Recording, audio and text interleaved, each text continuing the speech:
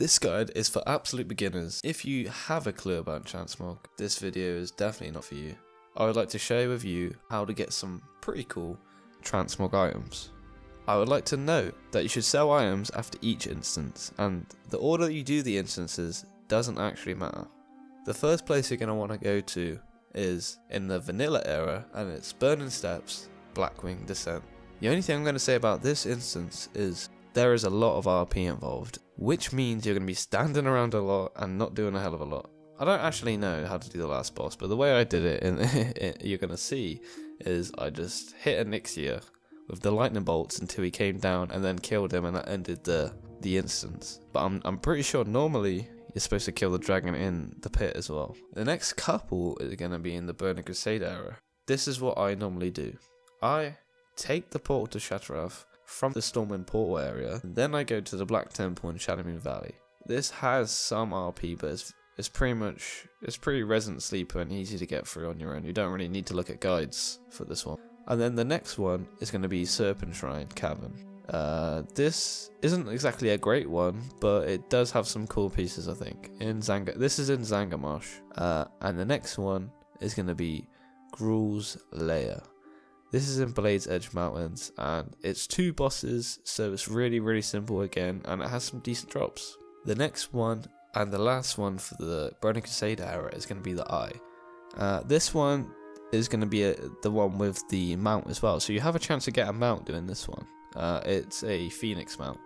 The only thing to note about this instance is there is a part which it may just pause for a couple minutes if you do it fast enough. Like when I did it, I killed each individual one, I picked up the weapons, and then I normally get confused. I get this confused feeling like, why can't I kill you yet? And then 5 minutes later, I'm allowed to actually start fighting them again. So I feel like in Burning Crusade this happens quite a lot, where you can kill one of these bosses basically with one hit, and it has to do a certain stage, so you'd just be stood there waiting for it to do some sort of animation or something, which would have been cool back in the day, but now it's just an inconvenience.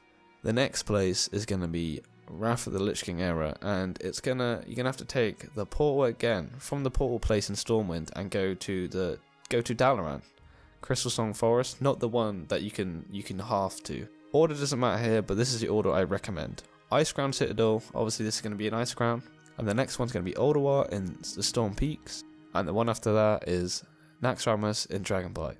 Each one of these are a little bit harder to run by yourself. Not that you're going to die, but you might get stuck on a couple bosses, and if you do, I recommend you just type in the boss's name and you watch a little quick video on how someone does it. All you have to do is read the journal, and if you can make sense of the journal and what the boss does, then you probably won't get stuck. And you probably won't get stuck anyway, it's just a precaution, I'm just telling you, because I certainly did. Cataclysm. To get to the only Cataclysm instance I recommend doing, you have to take the portal to Mount Hyndla, which is on the opposite side of the map in Stormwind, then go to the fire patch on the map. Now, this takes you to Firelands. I recommend that you just go around killing all the bosses, but you're going to have to come back to the middle and start clearing out some of that trash, because that makes one of the final bosses that you need to kill spawn with the dogs, and they spawn by the gates. So as soon as you clear enough trash or end up spawning, kill him, and then you got to kill 2 more guys, and then that's the end of the instance. That is all the ones I'm going to give you today. I think with these, if you do these every week, you can build up some pretty cool transmog pieces. Obviously these are not the only items you can get in the game, but there's some pretty cool starter transmog pieces that can get you going and get you enjoying collecting transmog pieces.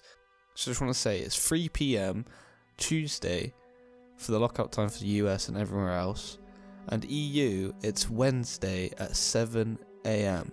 Here is some of the transmog outfits I came up with on this new character of mine. I must admit, gearing a male character is pretty annoying, because in the earlier instances, actually there isn't a lot of shaman pieces. I think past vanilla, there is definitely a lot more in obviously Burning Crusade and Wrath of the Lich King, and even Cataclysm, but there's not quite as much as like other classes. The one I am equipped with right now is sort of like a work in progress, but this is sort of my favourite one I came up with, and it was the goal of today, to come up with a cool transmog, and then I thought, you know what, why don't I just make it into a video? Anyway, if you enjoyed this video, please hit the like button and leave a comment if you want me to try and help you out. I can answer any questions.